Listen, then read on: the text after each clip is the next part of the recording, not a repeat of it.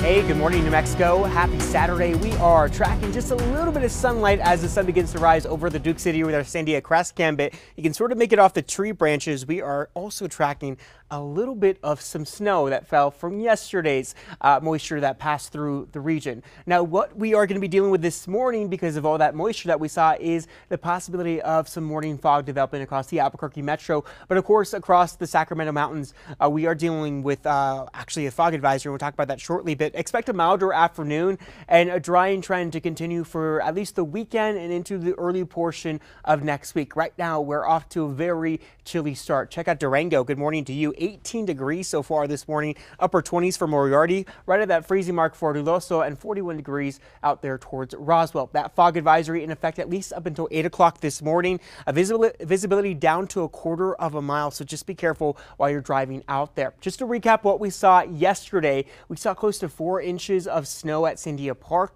For us here in the Albuquerque metro, anywhere from a trace to an inch for Ruidoso and Tijeras, close to 2 inches of snow. Now, this is the biggest record that we've ever seen of snowfall at the Albuquerque Sunport, 3/10 of an inch. We usually average our first snowfall around November 27th. Remember, we're going through a very dry trend.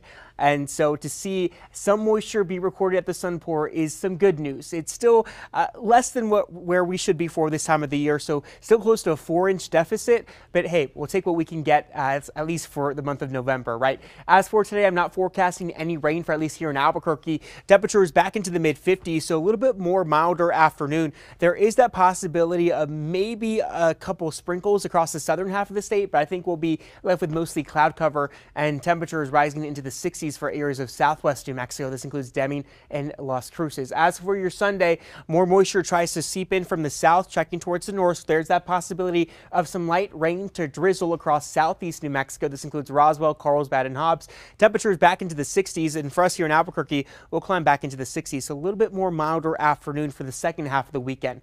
You put it together, here's that 7-day forecast across northwest New Mexico. We're in the mid-50s today, upper 50s tomorrow. We're back into the 60s. Our next disturbance set to arrive late next week, and it looks like it's just going to bring in some rain. Temperatures will be a little too warm to see any of that, maybe snowflakes mixed in there. Southwest New Mexico, we're back into the 60s off the mountains. In the mountains, we're in the mid-50s today, upper 50s tomorrow, and then we see a little bit more moisture return come Thursday and Friday of next week.